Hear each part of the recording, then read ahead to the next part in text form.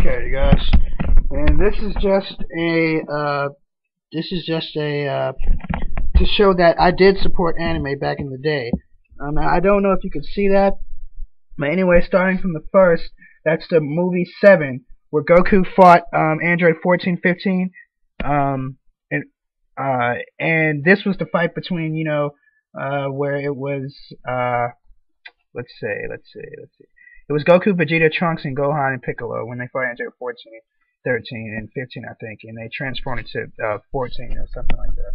Anyway, that's the official movie. Japanese, not English. Japanese with English subtitles. That's it. And then those are all the Dragon Ball Z episodes that I bought over the years when I was young. This is not new. This is when I was young because these are the VHSs.